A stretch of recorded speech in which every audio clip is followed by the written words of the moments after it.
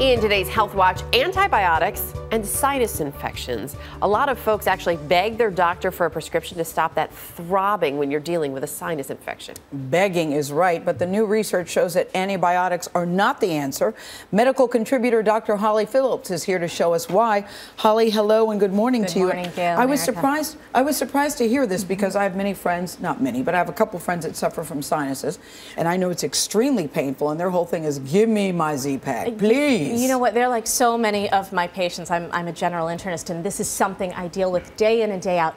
Patients come in, they've been feeling terrible with a sinus infection, and they're begging for antibiotics. And actually, the numbers show many doctors give in. 1 in 5 antibiotic prescriptions are actually for sinusitis, but this study is showing they're not making a difference and they don't need to be given. So what are the specifics? Because you say this is a study that you really like because you feel like it's very well done. It really was. It's what we consider a gold standard study in scientific terms. It's placebo-controlled, double-controlled study, and ultimately they took a group of patients. All of them had sinusitis. They gave half of them antibiotics, and half of them got placebo or just sugar pills, dummy pills.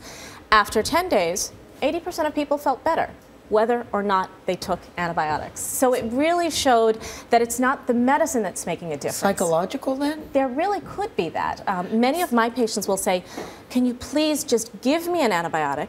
I won't take it, but psychologically I feel better if I have it in my hands. And Holly, I think they're taking it. Right? Yeah. So then what do we do? Do we just ask you for the dummy pills, for the dummy prescription? Do we do other things to get rid of it? I wish. I can't really write those out on my prescription pad, but there are things we can do. I recommend people take hot showers or hot baths with steam to help to loosen up those sinuses.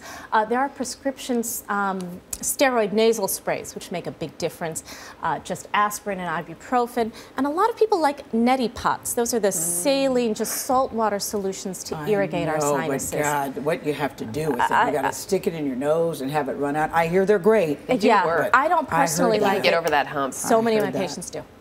All right, Dr. Holly Phillips, thanks. Thanks.